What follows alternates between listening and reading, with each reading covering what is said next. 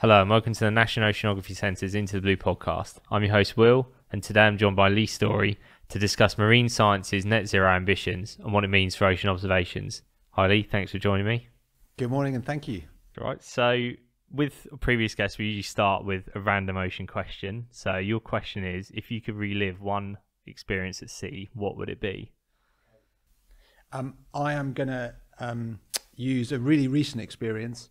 I had the opportunity over Christmas, just gone, to join the Royal Research Ship Sir David Attenborough down in the Falkland Islands, and then spent 5.5 weeks going around British Antarctic Survey's infrastructure, their main station at Rothera, which is on Adelaide Island, part of the Antarctic Peninsula, and then we went to one of the other stations, Signey Island, then to Bird Island, South Georgia, got to visit Ernest Shackleton's grave, so a boyhood hero.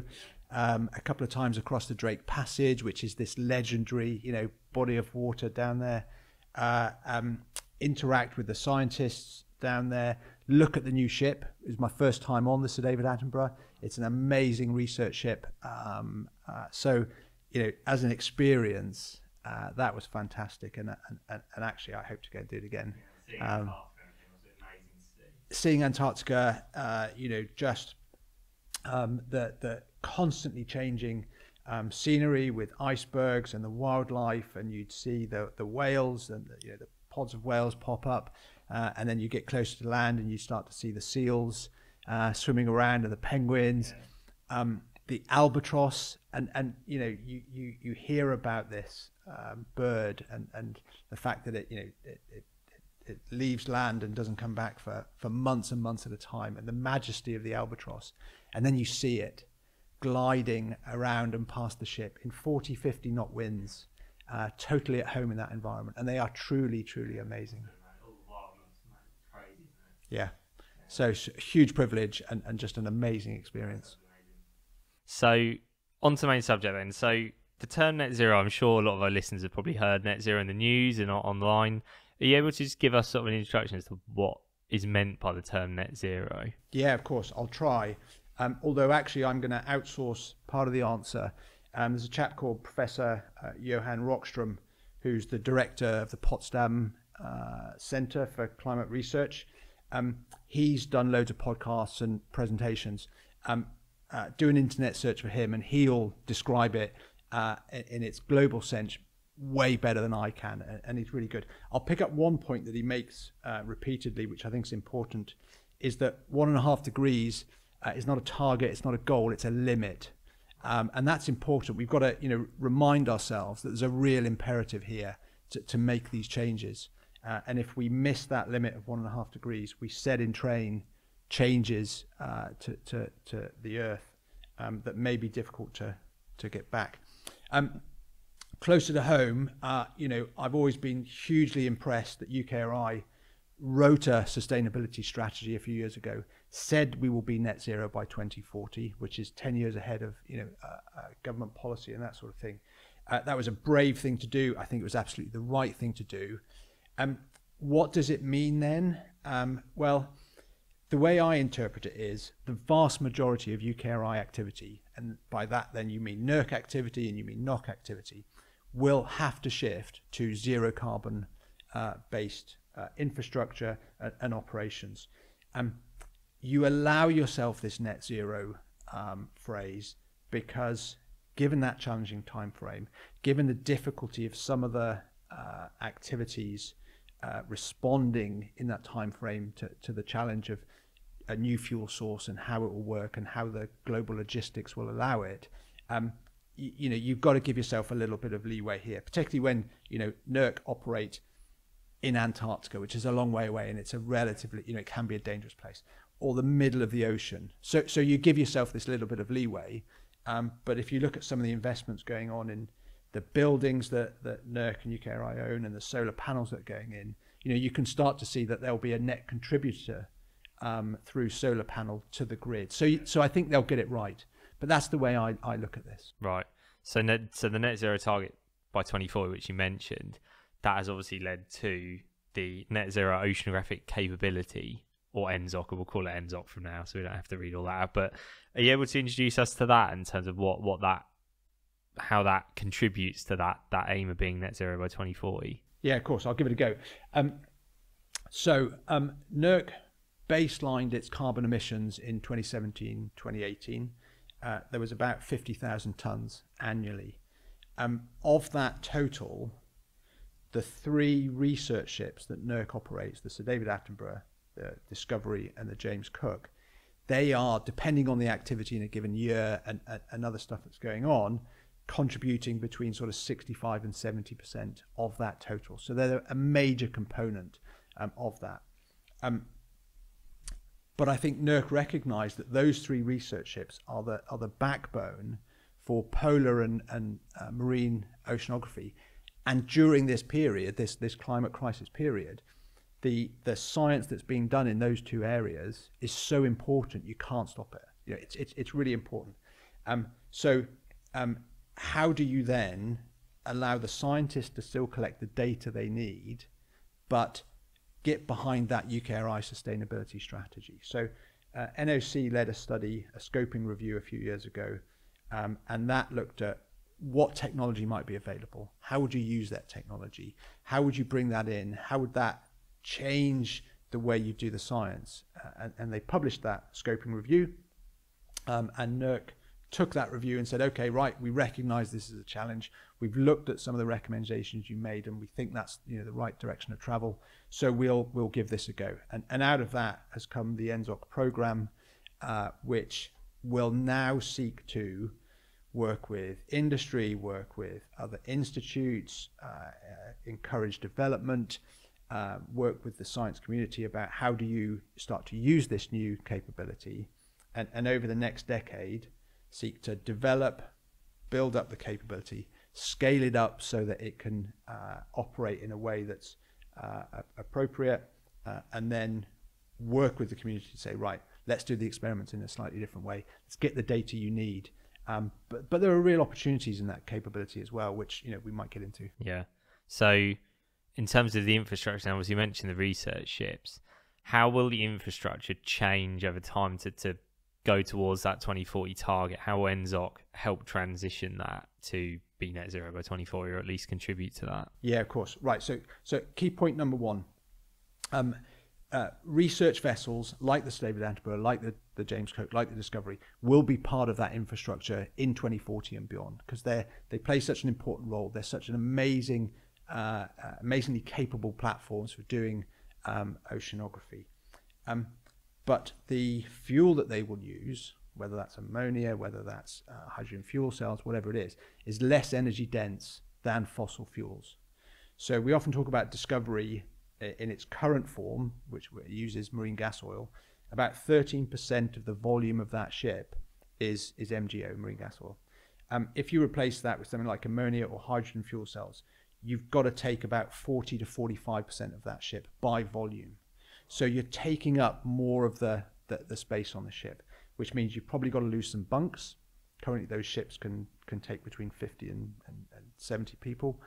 And you've got to take some of the capability off, some of the labs that you've got on board, some of the equipment that it's got.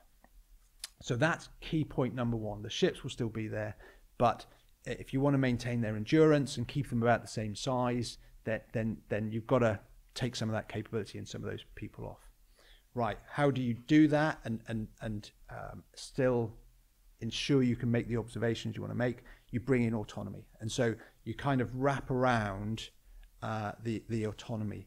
But actually, once you start to think about this in more detail, you look at what is the actual role the research ships will play. You start thinking of them as a platform rather than a ship. And you've got lots of platforms. And each platform now starts to play a role within this different ecosystem that we're going to use. It will almost certainly be very, very interlinked. And there's a concept, where you've got the research ships as motherships for this autonomy that's going out. But also the autonomy will be shore launched. It can be operated from other vessels, but all still linked and all still interacting in the way you need. And so that planning process and that working out how to do it is actually one of the the first things we're looking at with NZOC. And we're starting to bring in AI type thinking, because programming all these little bits so that you know which sensors go on which platforms to support which science and which observations you're trying to make becomes pretty complicated pretty quickly. But AI offers a solution where the computer can say, here's a 94% efficient solution. That's what we think you should do. So is it like taking some of the, so obviously at the moment the research ship will go out and do all the science mostly on the ship. Is it the main thing is sort of taking some of the science off the ship and into the oceans through the autonomous vehicles? That's right. And then what you start to allow yourself to imagine is, what are the benefits of this autonomy? And the ships are limited primarily by fuel and food, and to a certain extent how long people want to be away at sea. 50 days can be quite a lot of time for people to be away. So the ships tend to go out, do a bunch of stuff, take a bunch of readings, and then come back. Now autonomy can stay out there for 3, 4, 7, 9, 12 months. We're developing platforms that can go across the Atlantic. We've seen uncrewed surface vehicles that can stay out for months at a time, circumnavigate Antarctica, sail through hurricanes, capture data in a way that research vessels can't, because you've got the human element and you've got to look after the people. So you can make it safer, but you expand the spatial temporal coverage, as we say, so the amount of areas that you're covering and the amount of time you can be there. And that's hugely beneficial to a lot of ways of understanding what the ocean's doing. So the imperative was to replace fossil fuels on ships. You realize that with this increased use of autonomy, but now you start to realize the additional benefits of autonomy and bring it all together in this ecosystem, which just operates differently and uses the new technology. And I assume that's going to help collaboration as well. So people from across the world who may not have access to like research ships and be able to go and do that science through this sort of interconnected network of autonomous vehicles, it means the sharing of knowledge will be easier as well. I mean, again, huge opportunities. So point one, I guess, is the entry costs to doing oceanography have gone from, you need £100 million to build a research ship and the infrastructure and the workforce to operate it safely and go and do the science, to you can do some really interesting experiments with stuff that you can hold in your hand and sensors that are getting close to plug and play. So the entry costs of doing it are lowering. Right, how do we start to envision the way we're going to manage this data that's coming out of here? And certainly there's a move towards saying, rather than data that science parties collect being quarantined so that only the science party can see it for a number of years, they process it, they work out what it means, and then they publish their papers. All of the data will go into a data portal and everyone will be able to access it straight away. And that's the model that satellites have followed. It's the model the Argo programs followed. So there's precedent there, and it actually can really benefit then a much wider community. And then you get into the other bits as well, which are important, which is people who previously were precluded from going to sea, which was a fundamental part of being an oceanographer. Those barriers are coming down as well. And so there's lots of bits to this which are really important. But collaboration will be massively important because, again, you can imagine that you're putting this stuff into the water on the west coast of the UK. It's swimming across the ocean, swimming down and up and around, being collected on the other side. They change the batteries, check the sensors are okay, and push them back. And you need these networks so that you can keep this huge number of autonomous vessels swimming around the ocean and collecting the data. I assume it's also going to allow us to reach bits of the ocean that otherwise would be difficult to reach. Massively. These platforms can go down to 6,000 meters. They can swim hundreds of kilometers under ice caps and ice shelves in Antarctica and the North Pole. They are becoming clever enough that they can swim just above the ocean plains and capture data there. They're pretty good already at swimming through complicated canyons and collecting data. And research ships can do a bit of that, but actually these can get in closer and do surveys in a way that the ships can't. So again, once you make this leap to saying we're going to bring this autonomous capability into play here, you start to then explore, well, what are the additional things you can do? So you get the best of all the worlds, and it is really exciting. Yeah, I just wanted to quickly touch. So we one of the previous episodes was with John Siddorn, who has a lot to do with digital twins. Good bloke, know him well. Yeah, so I assume this will feed into the idea of the digital twins. I assume this will help push that forward a lot more. And it's sort of an interconnected thing, like they're quite closely intertwined. I think so. I think digital twins are a really interesting concept. John obviously has done quite a lot to push that forward and explore and explain what it means. Digital twins of the ocean, how might they work?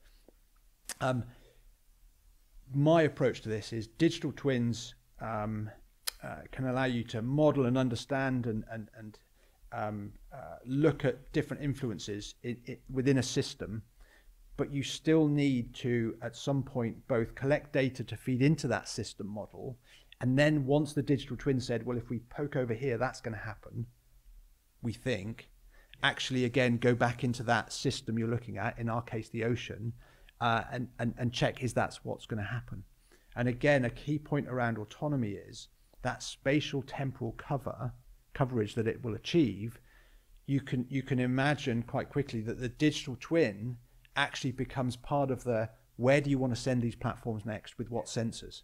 Because they're collecting data for individual science parties, but they're also collecting data which feeds back into that digital twin and updates it, gives it greater confidence in what it's doing, and then they say, and go over there, because we think with the digital twin something interesting could be happening now. We've run through this digital twin, and that tells us that down here there could be a thing. Right, now send those robots down there and see if it's actually happening. And it's that concept which is really exciting then, because you start to say there may be things where we genuinely are uncovering new things happening in the ocean using that technology. So yeah, really interesting. So the digital twins are going to basically guide the science on where we should be going and things like that. Obviously, if there's gaps in the digital twins and you know, right, this is where we should be going, and with the autonomy, that can be achievable instead of, you know, when you have to send the ship out and you can't get there, using the autonomy is going to help us enable to reach more of the ocean and basically cover off more areas. Yeah. I think that's certainly part of the intention. And when we've workshopped this before, that's part of what came out of that, which is how does the digital twin start to either inform scientists and say, you know, you might want to think about this. The scientists will then apply their actual knowledge and experience and go yes or no. And then how do you plan those missions and collect that data? So yeah, really interesting. Yeah. So obviously 2040 is a long way away. Well, it's not that long when you think about it, but it feels a long way. So the work that's being done now is for scientists of the future, isn't it? It's for the people in 2040 and beyond who will actually be using this now. So is that kind of a key sort of thing when you're looking at net zero and NZOC? Like, we're thinking, right, the work we're doing now is obviously kind of isn't for us almost, it's for people, it's for the scientists of the future.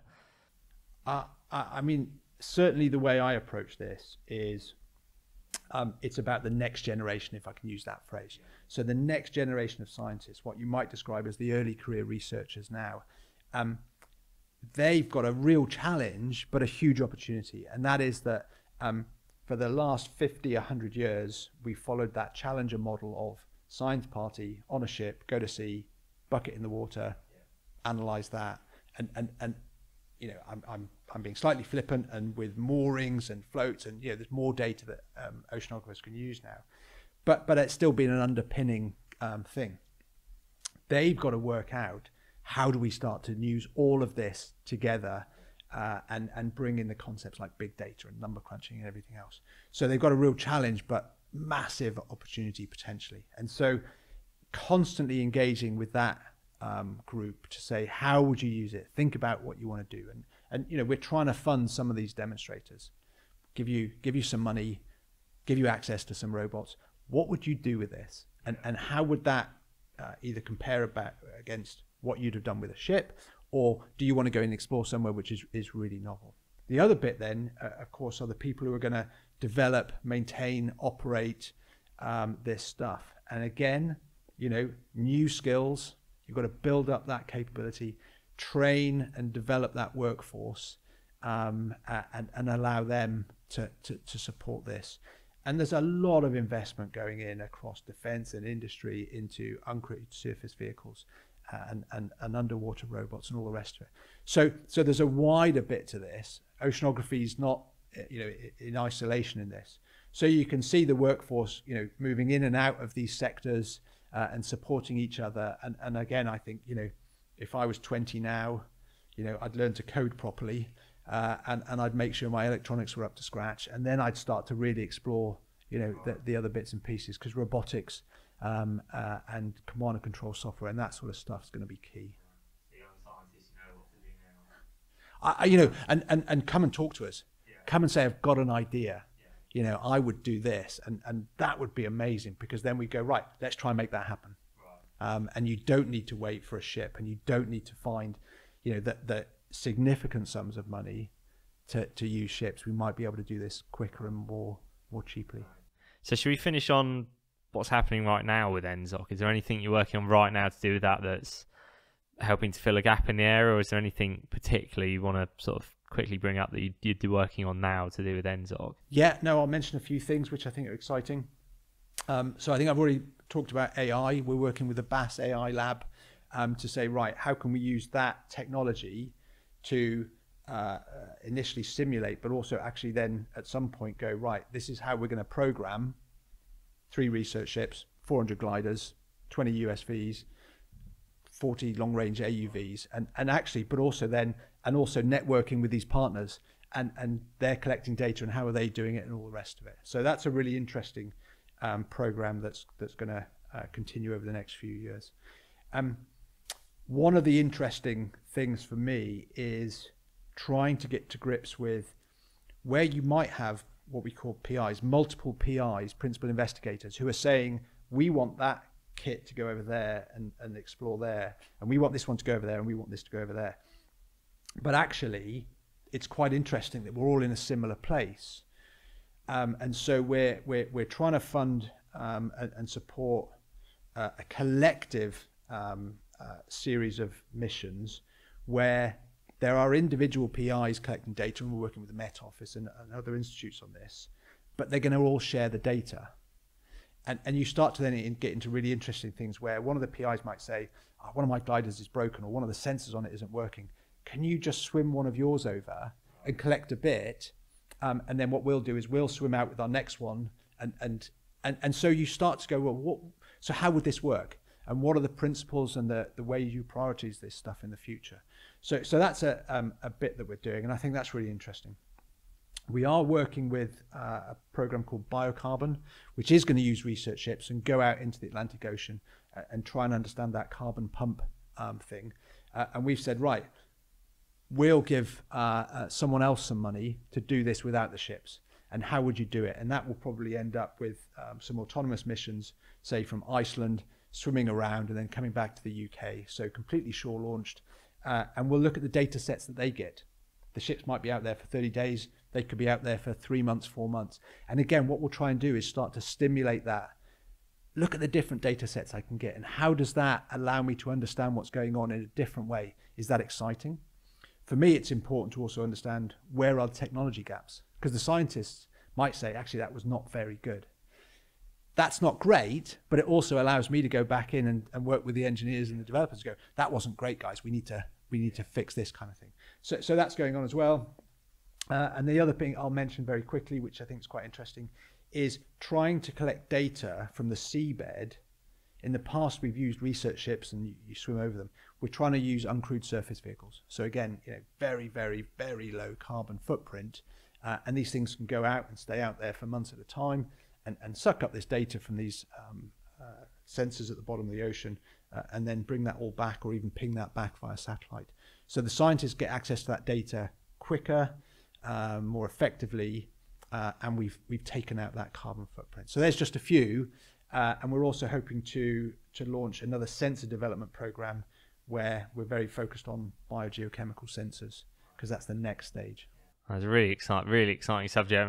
I'm sure everyone's really looking forward to seeing how it progresses. But yeah, thank you so much for coming on and speaking about that, Leigh. Thank you for the opportunity. To find out more about NZOC, visit the links in the description, which includes a link to the NZOC website and some educational animations. If you're enjoying Into the Blue, make sure to subscribe on your favourite podcast app and follow us on social media so you don't miss out on future episodes. See you soon.